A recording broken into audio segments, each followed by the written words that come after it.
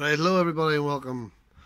Thanks for watching. So as a few of you have been following on Facebook. Now, sorry I'm not in the video. Well, hello! Hi. See the beard? What do you think of the beard? Right. So, I'll tell you now, I had to flip and dismantle this thing and take the camera back out again.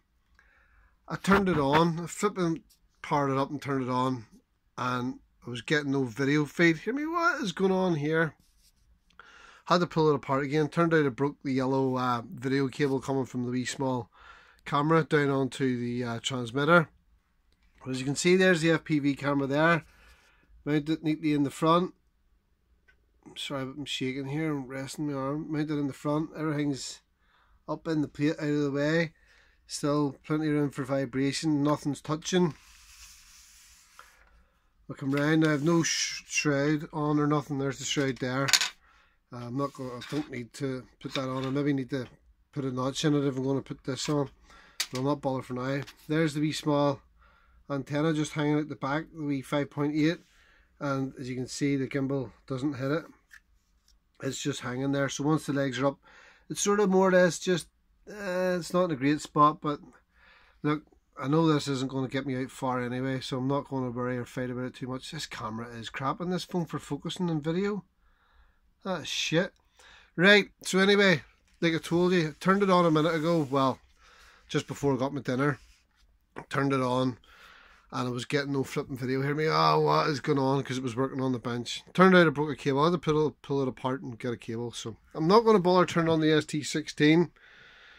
I can't be bothered with that, but this is the first test that should work.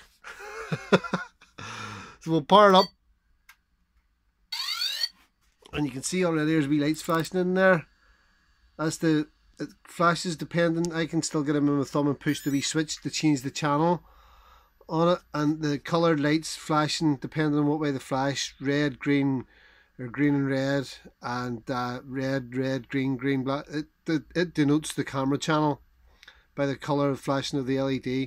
Only 25 milliwatt in there, powered with the wee 26 volt to 3 volt BEC down, which powers the camera then, and the FPV transmitter. Everything manages to fit up in the top plate nicely.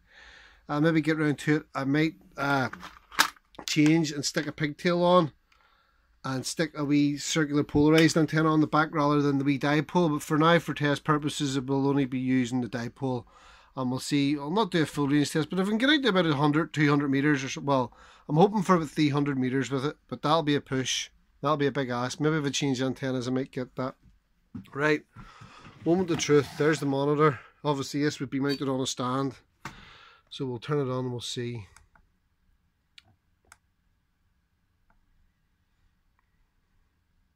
Ta-da! Oh, it's working. There we are. Hello. Can you hear me all right? Can you see me, guys? Where are we?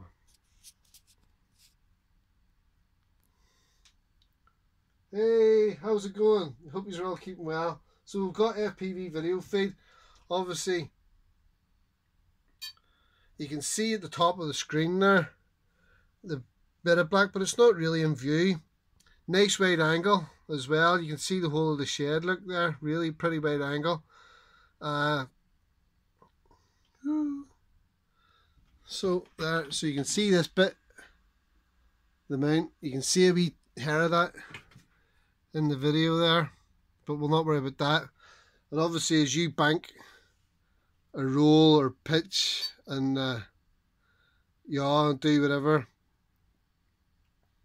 obviously the camera's going to follow every single move. Now it's not stabilized or nothing, it's in there, but it's only for an FPV camera, and then I'll be able to mount this on. We'll be able to get two ST16s hooked up, and it should help.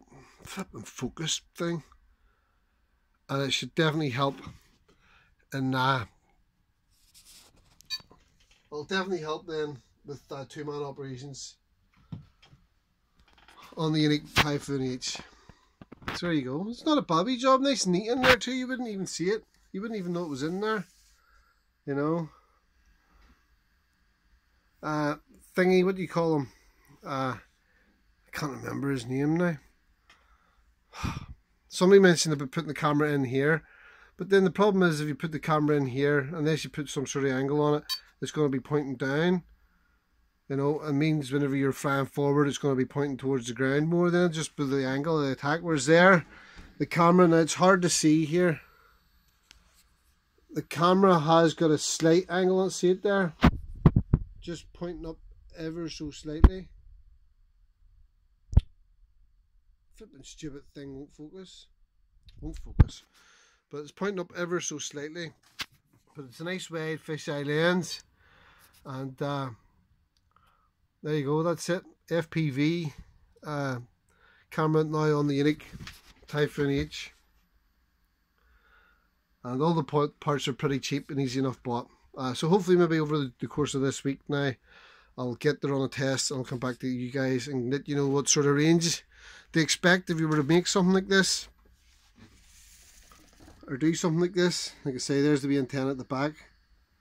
But we'll get back to you later on in the week here with an update, progress report, and let you know what sort of range we got out of it. Right guys, all the best. Thanks for watching. Take it easy. Have a good one. Fly safe. And we'll get you later on. Cheerio. Bye-bye.